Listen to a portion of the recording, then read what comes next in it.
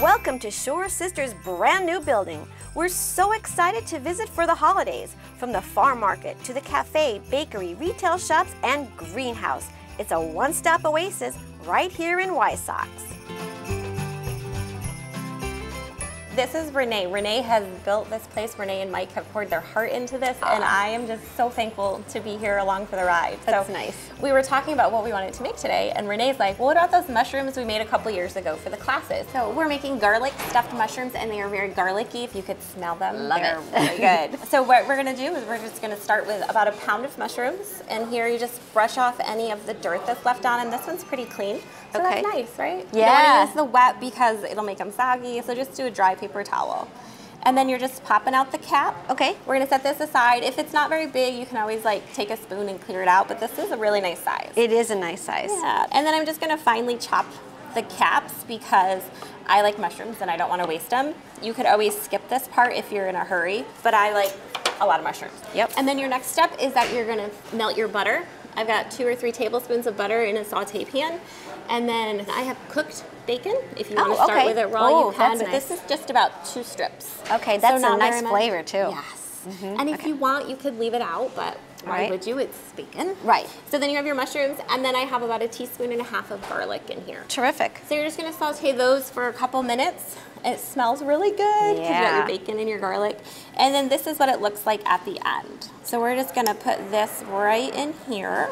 Okay, so we've got this mixed up, and then we're gonna add, this is 1/2 cup of our John F. Martin cream cheese spread, the garlic and herb. So they've started the base for you, and then we're gonna finish it out. I love it. Yes.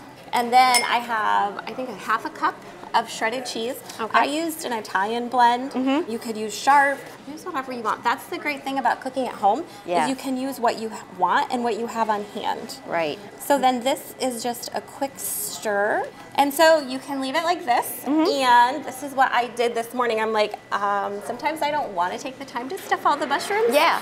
So we just put it in a cute little like a little crock, yeah. I topped it with a little shredded cheese, bacon, and then some crushed rosemary.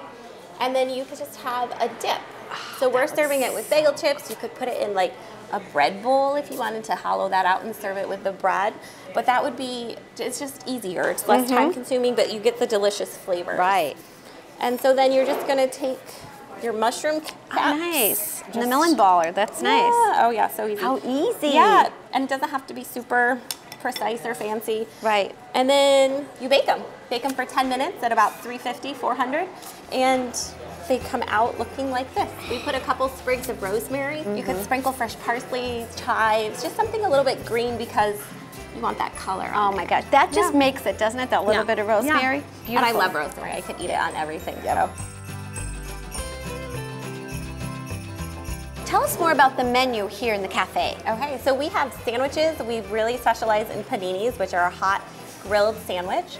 Our special for December is going to be a Christmas club. So that has your ham, turkey, bacon, some gooey cheese on there, and then a spiced herb mayo that really brings out the Christmas feast flavors. Oh, I love it. So our drinks for December are going to be a peppermint mocha, so that's always a classic, or a candy cane, and then we're going with a cookie theme because who doesn't love a cookie at Christmas? Yes. So you can get our big trays of cookies already for your party, and then we have a sugar cookie latte, a snickerdoodle latte, and they're just so good. And if you'd like to order ahead, we now have an app, and you can order it, give us 20 minutes on your phone, and then you can come right through our drive-thru and you don't even have to get out. So that's really nice if you have kids or it's cold. And then if you want to order anything for your holiday get-togethers, we have an extensive bakery menu. So we have homemade cookies, we have pies, we have cupcakes, we have monkey breads. They do such a great job over there. And with our new facility, we have so much more that we can make and get out to you. And if you want to order